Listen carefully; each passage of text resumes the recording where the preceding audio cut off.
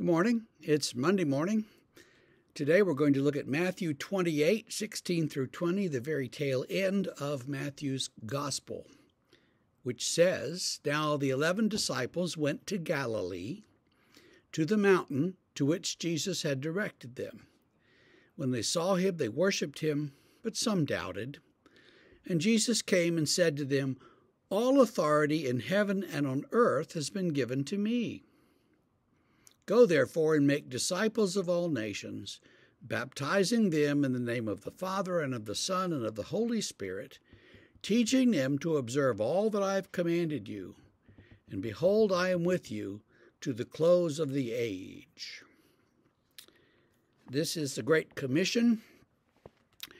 I knew a guy once who suddenly said, for no apparent reason, "Did you know that skydiving is forbidden in the Bible?" And I said, "No, I didn't know skydiving was forbidden in the Bible. Where's that?" And he said, "Where Jesus says, 'Lo, I am with you to the close of the age.'"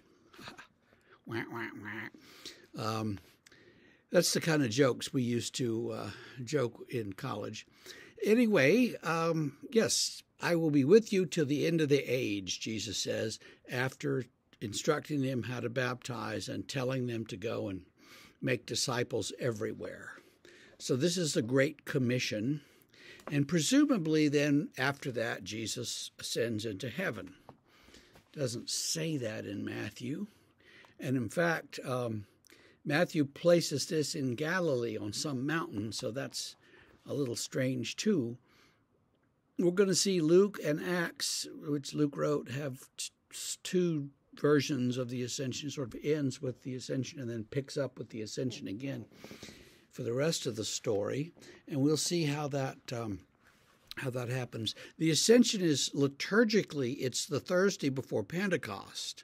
So if Pentecost is 50 days after the resurrection, then Ascension Day is, well, it may be, well, you know, what day is it? It's close to Pentecost because but I thought it was 40 days, so maybe it's the Thursday week before. At any rate, it's always celebrated between Easter and Pentecost, so much closer to Pentecost. And it's one of those days that sort of passes like any other Thursday, and we don't really notice it in Protestant traditions, though John Calvin thought that Ascension was one of the great liturgical holidays that we should remember. Pentecost, Ascension, Easter, and I think the fourth one, it wasn't Christmas. That's the odd thing. For Calvin, it was, maybe it was the baptism of the Lord. I don't remember exactly that either. But, it's Monday morning. I can't remember much. Calvin. Jesus ascends into heaven, and that becomes important because, where is the body of Jesus? Well, it's at the right hand of the Father. Well, then how can we eat the body of Jesus literally when we take communion? That was one of the arguments that Calvin had, was that you can't eat Jesus' body in the Mass because his body is in heaven. Sometimes these people were remarkably short-sighted in terms of symbolism and stuff. But at any rate, that's the ascension for today from Matthew. And the important part for Matthew's gospel is this commission. Let's go and do this. Well, what are we supposed to do? We're supposed to be telling people about Jesus and baptizing them. In other words, drawing them into the community and baptizing them, but the emphasis is there on bringing them in.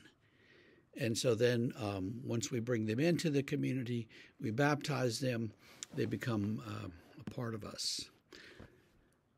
That's what Matthew says we should be doing, not all this other stuff that we get involved in, doing.